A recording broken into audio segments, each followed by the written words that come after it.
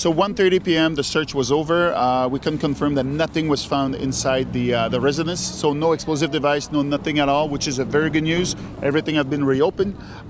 We'll remember that at 11:30 we got one male that got out from the house. He's 20, and we believe his mother went out from the house also. They've been both apprehended.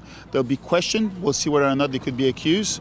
It all started up during the night when someone on social media have seen a video of someone that was looking like a threat, so we took that very seriously.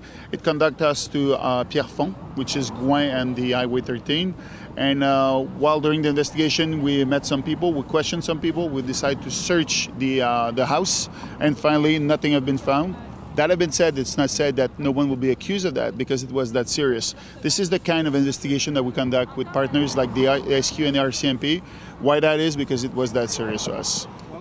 Well, I think, as I mentioned earlier, anytime something like this happens in a community, I mean, we need to be concerned and know that it is something that could affect any one of us at any time. And this is why I said I trust the work of the SPVM and of the authorities to make sure that they give us the information that we need in due time.